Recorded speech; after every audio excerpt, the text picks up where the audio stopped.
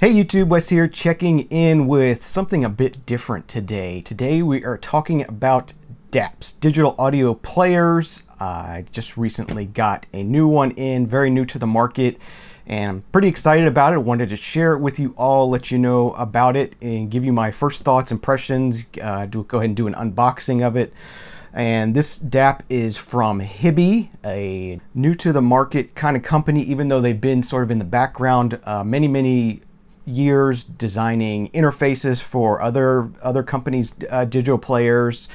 They're really good at interface design, and they have just recently got into creating their own line of digital audio players. And they recently did a Kickstarter for a newer, sort of lower end player, the Hiby R3, and it's a smaller player. It's not Android based. It has its own operating system that's designed by Hiby.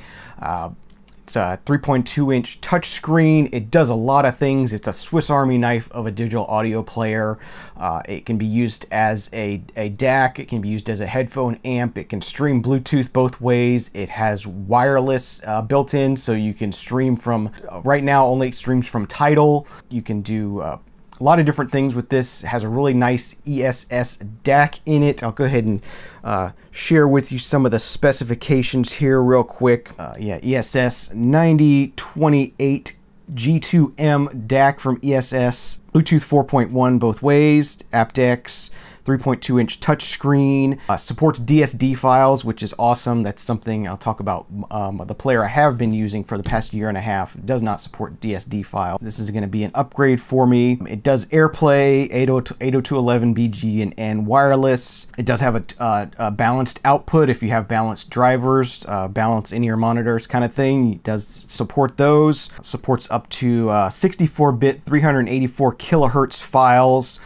Does all your big name sort of lossless files. It supports Apple lossless files, which is very important to me personally. Very small, as I said, touchscreen. Should be a really nice device. It's going to retail for $230, so a pretty reasonably priced player. Go ahead and quickly show you here. This is the player I have been using up till now for the past year and a half. This is a FiiO X1 player Mark II.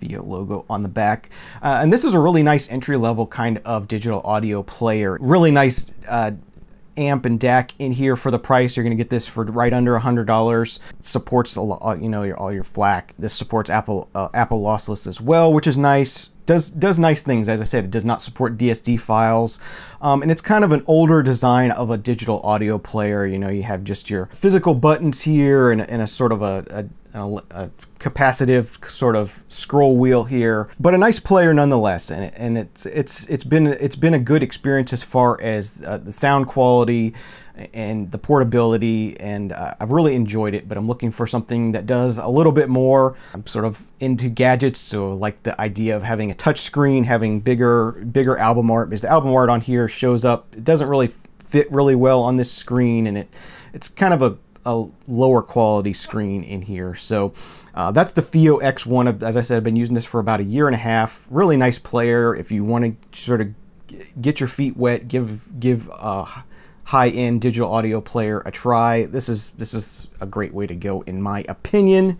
And as I said, keeping it cheap. I have my money invested in these records back here. You know, I don't invest a lot of money in digital stuff, but I like to have quality, you know, a certain level of quality. So that's what these players are offering me.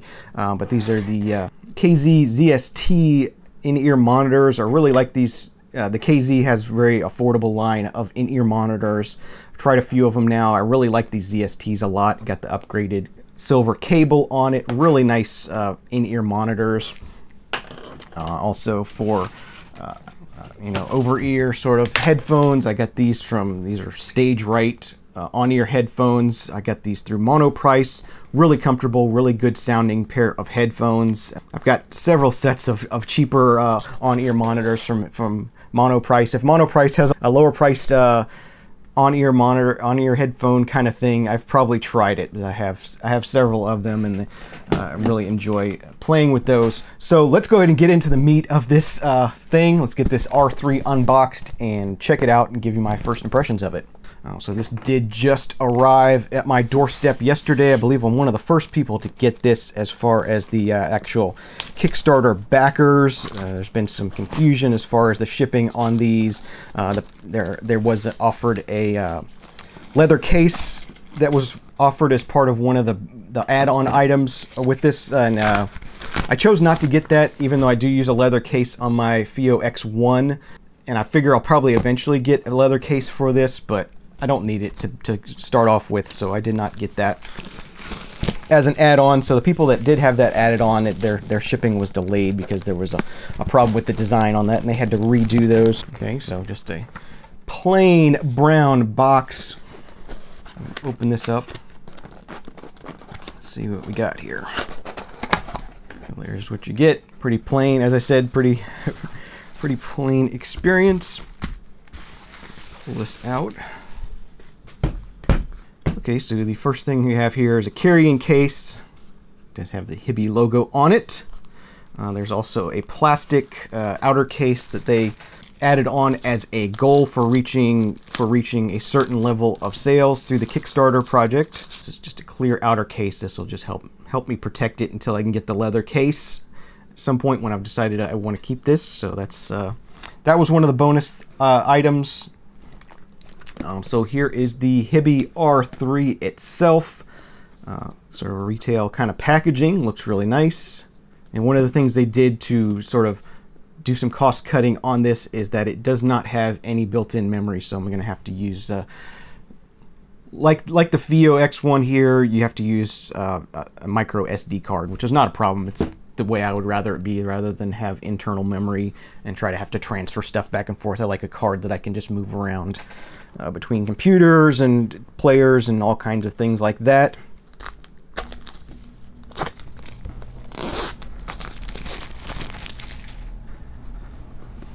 Slide this out, just slides right off there. Nicely designed embossed box. So let's open this up. A foam insert in here. Throw that there. All right, so there's the presentation in the box. First thing you see here is the player. So we'll go ahead and pull the player out of here. Okay, does have a nice feel to it, nice heft to it, nice size. Screen protector, it tells you what all the buttons. This has nice physical buttons on the sides, which is really nice. You're gonna get volume, play, pause, forward and back. And there's the R3 next to the FIO X1, so about the same thickness, I would say. A little bit smaller overall as far as the height. The width is about the same, I would say. A little bit wider on the R3. The FIO is still in its case. So let's see what other kind of items we have in the bottom here. Start with this little black box here. I think this might be the USB 3 cord, and that's what it is. Or USB-C. So this is my first USB-C device, which is nice. These USB-Cs can be plugged in either way, like the lightning cable on my iPhone. So that's really nice. I can't stand those micro USB plugs. You have to figure out which way it's going, and they always feel like they're going to break when you put them in. They're so fragile. So this will be nice to have USB-C. So that's the cable. Next thing I got here, they actually did two different outer cases. This is the white one. The one I showed you before was a clear plastic. So you can do white or clear plastic. So there's the white case, just a snap-on plastic case. This one has more of a matte finish to it, so it's a little less slippery than the clear one will probably be. But one more box here. It has the Hiby logo on it. Don't remember what exactly this is. Maybe just some instructions and screen protector. There's your little instruction booklet kind of thing. Warranty information, that kind of stuff. And then lastly, two more. Feels like a glass screen protector and a plastic screen protector. I think maybe the glass one goes on the front and the plastic goes on the back. But I believe this probably already has some applied to it. And also as well, some high-res audio stickers that you can stick on stick on the device itself or wherever. It's up to you. So let's get this peeled off, plug it in, and see what it sounds like.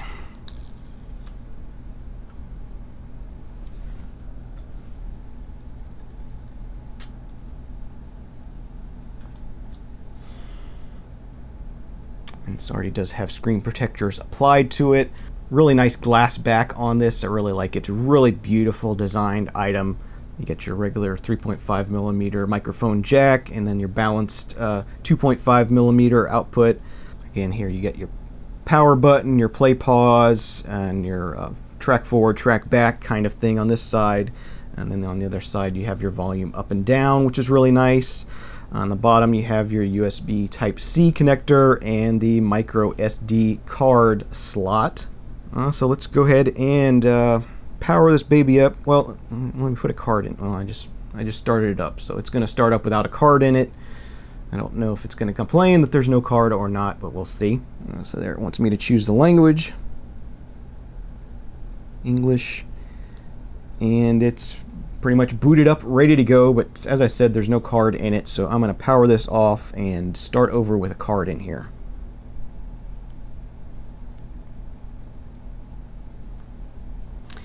Okay, so let's boot this baby up once again.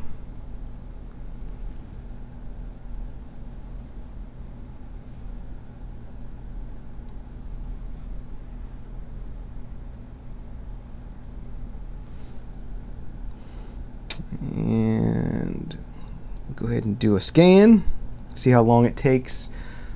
I got a 64 gig card in here. It is not completely full. It's probably 2/3 of the way full. See it counting up the tracks here. And there we go.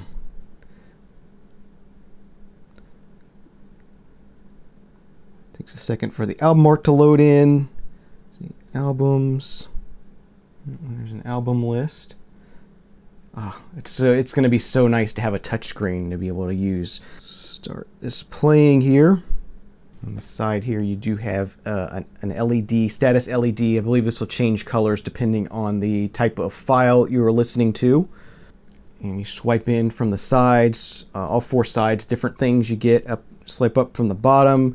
You get your track controls here. Swipe in from the left, and you get, you know, settings and different EQ settings and all kinds of things like that.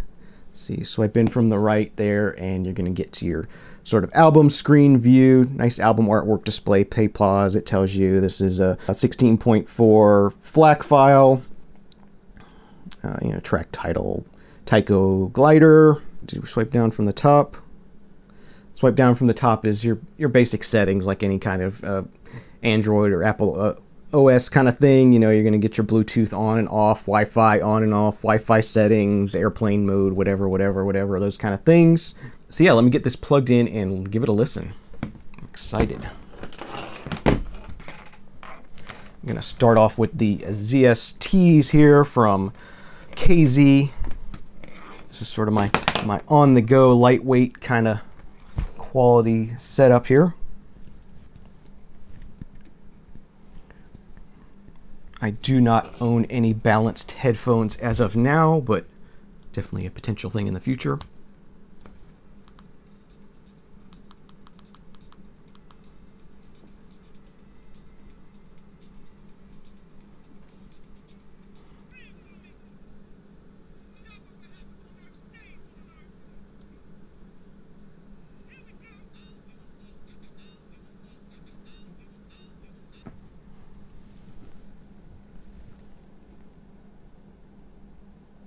So, initial thoughts on the Hiby R3. I'm liking it a lot. As I said, it's kind of a Swiss Army knife of a device. It can be used as a digital audio player. You can use this as a DAC. It can wirelessly stream things. You can stream things back and forth from it to it. It does a lot. I'm sort of just now breaking into the surface of it. As you saw, there was trying to do a firmware update on this to see what kind of, if there are any kind of new features or fixes. I have to look into more what that involves. It was downloading pretty slowly, so I'm going to go ahead and hold off on the firmware update for right now. But so far, yeah, it sounds really good. The touchscreen is really great, really responsive. It's very brilliant, very pretty to look at.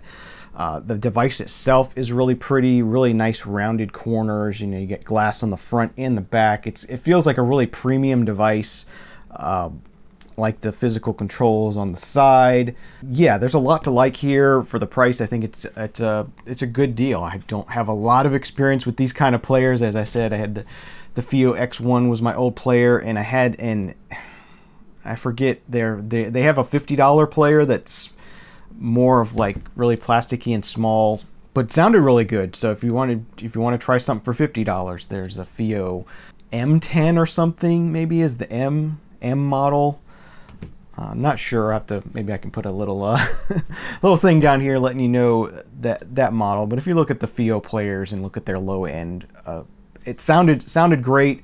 The controls were a little clunky, and it just didn't have the quality feel that's, you know, this X1 or this FiiO or this Hiby R3 does. So let me know in the comments below if you have any questions about this device, if you want me to try out different things. Let me know what you want to know about it. If you're curious about it, let me know if you got one yourself, if you have any tips or hints or anything to help me get some better usage out of this. But I'm gonna play around with this for a while, get used to it, get some more music loaded on here. And so that's the Hiby R3 unboxing, first impressions. Definitely looking forward to getting into this some more. Hope you enjoyed this video. If you did, give me a thumbs up. As I said, leave some comments down below, any questions you might have about the device if you're curious about getting one. I want to try and do some of these reviews of some of these budget headphones, even though there are a lot of them out there. It's always great to have more opinions on these things. Speaking of headphones, one thing I did notice about this, it doesn't seem to have the same amount of output power that the FiiO X1 does. This R3 was having a little bit of trouble powering these on-ear these are 50mm drivers in here. It's having a little bit of trouble powering these. I think didn't seem to be as punchy as the X1, but these in-ear monitors, it drives them great. Sounds awesome with these in-ear drivers. So I think this is going to be more of an in-ear kind of player. It's a small, compact player.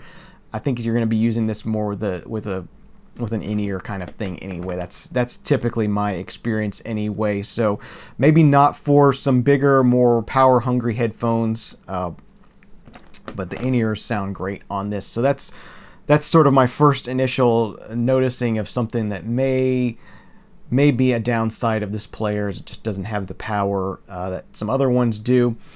So that's going to do it. Try and keep from making this long video longer. Thank you for watching. As I said, give me a thumbs up. Subscribe if you're interested in hearing more about some vinyl records or craft beer or anything like that. I do a lot of different things here on the channel. So thank you for watching. Have a great day, a great night whenever it is you're watching this, and we'll see you again real soon. Cheers.